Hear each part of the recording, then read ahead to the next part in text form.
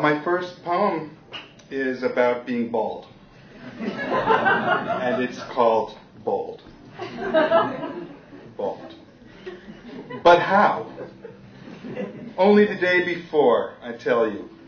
Thick brown hair as I held my newborn daughter, mewling and animated with life. And only the day before that, waves of hirsute pride at my wedding, mingling and mixing with the hair of my bride.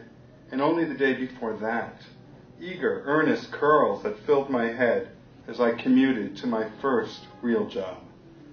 And it can only have been the day before that, when with my crew cut grown shaggy, I squirmed in the seat of a fire engine, 3 feet long, with shiny red fenders and a real silver bell, high atop a barbershop chair in suburban New Jersey. As the barber's scissors flashed, opened and shut, my brown hair fell, as Rome once did, or better yet, America, imperious, impetuous, immortal, only the day before. This next poem got some start thinking about the political situation here and asking myself, how could so many people be so sure of themselves and be so wrong at the same time? And I thought, what we really need is Socrates to come back and rough these guys up a bit and knock them into outer Troy. So that's what this is called. Socrates 2010. Beneath a brilliant Athenian sun, even a white stone knows the answer. Beneath a dark Athenian moon, even a black stone has convictions. But didn't you say it's the inquiry that enlightens, the solution that obscures? Come back, Socrates. Help us to see the error of our certainty, the wisdom of our doubt, as if that tincture of hemlock were not the final sentence, but a question just beginning to form.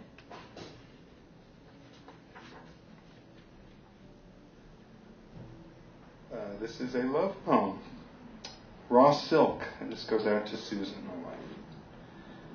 Other poets love raw silk, the iridescence of certain fish, the precious image of Venice sinking beneath the aqua alta, and words like shimmering and luminosity.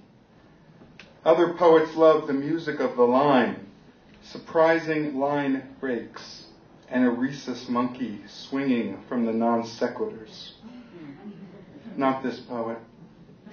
This poet loves only you, you who put to shame all the preciousness of Venice, any shimmering monkey, and even the luminous music of iridescent raw silk.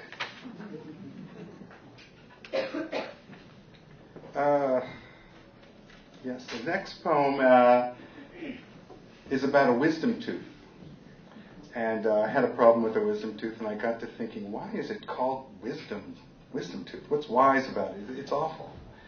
And, of course, Google showed me 10 seconds later why. I hate Google. Total spoil sport. But the wisdom tooth in this poem doesn't have Google, and he's wondering, or it's wondering, why am I called the wisdom tooth? Why am I wise? The wisdom tooth. All through dinner, it rises and falls as I overeat again and say the wrong thing again. During the client conference call, I am asked 3 questions and get 2 of them wrong. Hidden in its silent corner, the wisdom tooth suffers in shame. By day, it is disgusted by the role it must play in my ingratiating smile, while by night, worn down by the grinding of fruitless worry, the wisdom tooth sighs itself to sleep. Of all the mouths in the world, it wonders, why did it have to be born into this one?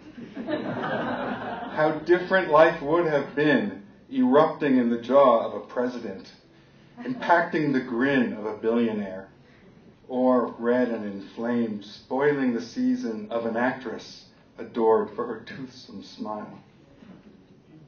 Because understanding everything seems to do nothing, the wisdom tooth aches and complains. If this is wisdom, it asked, how much worse could ignorance be?